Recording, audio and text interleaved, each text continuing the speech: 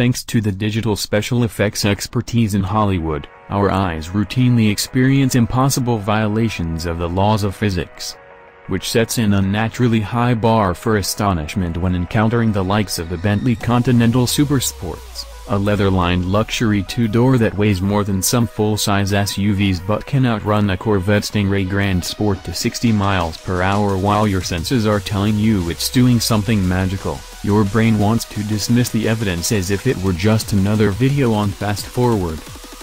This sense of incongruity was only heightened by the Bentley's preternatural calm as it did ridiculous things on our drive over roads outside Lisbon, Portugal, and on the track etched to Rio, a former Formula One venue.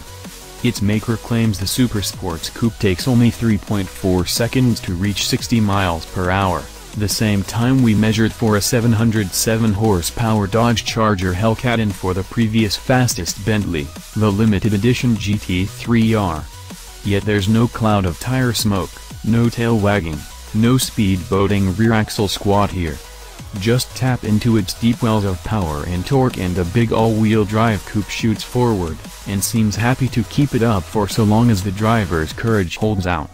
Aerodynamic resistance finally wins at 209 miles per hour, Bentley says, asserting that this makes the Supersports not only the speediest Bentley ever but also the fastest four-seat automobile in the world.